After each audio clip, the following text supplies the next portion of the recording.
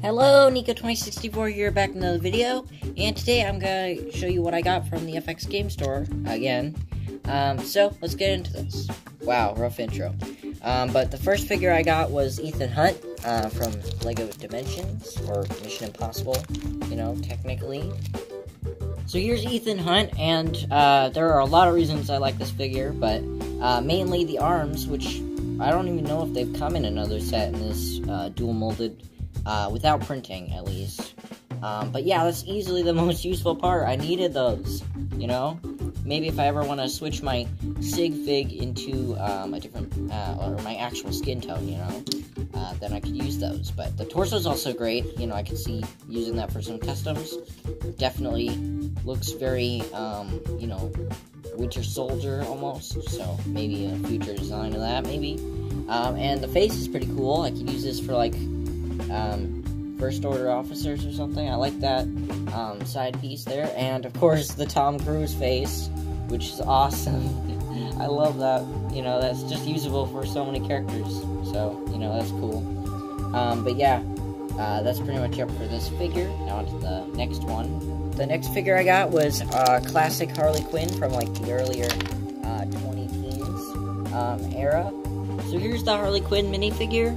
And I always wanted this kind of classic costume for her because I never actually got one. My Harley Quinn minifigures have been from recent years, because that's when I started buying more DC, but mainly from the LEGO Batman movie, where I love that design, but, it's just not the same. But, yeah, I always wanted this, because this was featured, or, kind of in the video game, LEGO Batman the video game, and I always loved that as a kid, so this kind of is special.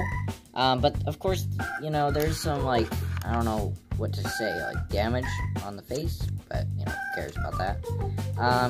And the rest of the design is, older, so, the printing's not as good as nowadays, but, like, especially with the hip right there, it's just, wow.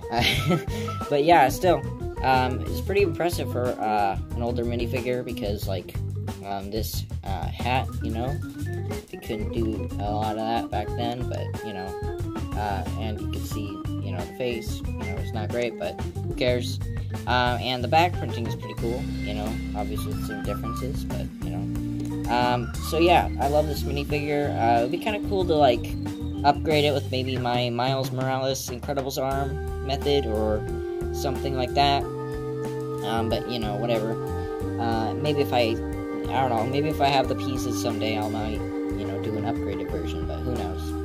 Still, great minifigure.